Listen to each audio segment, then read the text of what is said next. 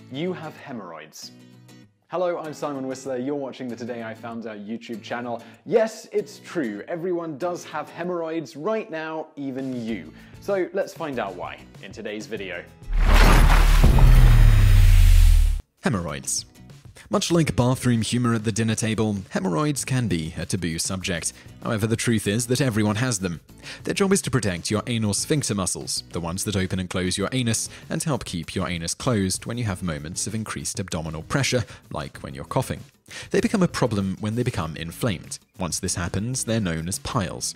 Of course, popular culture has led to hemorrhoids and piles being interchangeable in common vernacular.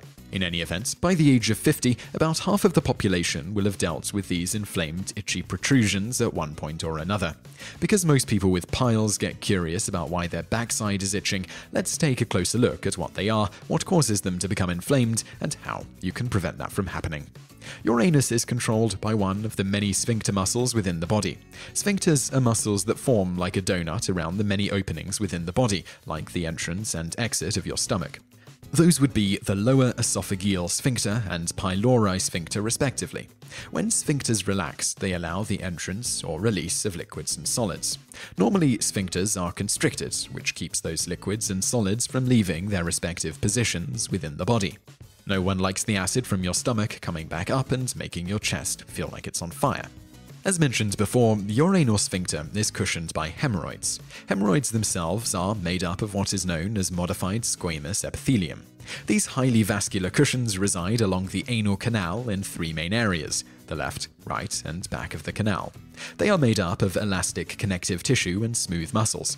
Many of them do not contain muscular walls like arteries and veins do.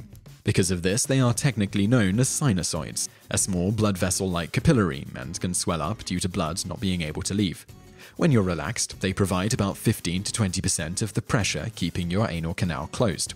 When you have an increase in abdominal pressure, like when sneezing, the blood going back to your heart through your inferior vena cava is reduced. This causes these vascular cushions to swell up with blood, pushing on your sphincter, and thus help prevent the infamous anal leakage. It's also thought that hemorrhoids are responsible for helping us determine the exact content of what's coming out, like gas versus a solid bowel movement. When your hemorrhoids begin to swell up chronically, they begin to cause problems.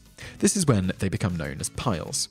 Once they are piles, they can cause symptoms like hard lumps that can be painful and itchy, the feeling like you still have to go to the bathroom after you've already gone, and mucus discharge or bright red blood while defecating. Anything that causes an increase in your abdominal pressure can cause your hemorrhoids to become chronically inflamed. Thus, there are risk factors for piles, things like being pregnant, chronic constipation, lifting heavy weights, straining while passing stool, being obese, and increasing age. Some studies have even suggested that the tendency to develop piles is inherited. You have two types of piles, internal and external. A line known as the dentate line is what differentiates them. Located below the dentate line is external piles. These are covered by a type of skin called anoderm that contain nerve fibers, specifically fibers connected to the pudendal nerve. The cause of the itchy pain is revealed. Internal hemorrhoids are broken down into four classifications. First degree protrude only into the anal canal. Second degree protrude outside the anal canal but go back in spontaneously. Third degree require you to push them back in manually. And fourth degree don't go back into your canal no matter what you do. The treatment for your piles depends on severity. If only minor, your doctor may choose to simply treat the symptoms, administering things like corticosteroids to reduce inflammation, laxatives if constipated, pain medication, and anti-itch creams, as well as advising you to attempt not to strain while on the toilet and to use simple pads to help with irritation. If your pile is more cumbersome, your doctor can choose to remove or reduce the pile. They can do this in a variety of ways. Banding involves placing an elastic band around the base, cutting off blood flow to the pile. After a few days, it will die and simply fall off. They can inject medications into the pile, causing it to shrink, known as sclerotherapy. Surgery is also an option. They can remove the pile, hemorrhoidectomy, or staple shut the blood flow to the pile itself. In the end, pun intended, contrary to popular belief, everyone has hemorrhoids. Scratch your bums with pride knowing that 50% of you will have yours inflamed by the time you're 50. Let's just hope it's a minor inflammation, because no one wants a doctor cutting anything off down there. So I really hope you liked that video, and if you did like it, click like below and leave us a comment to let us know what you think.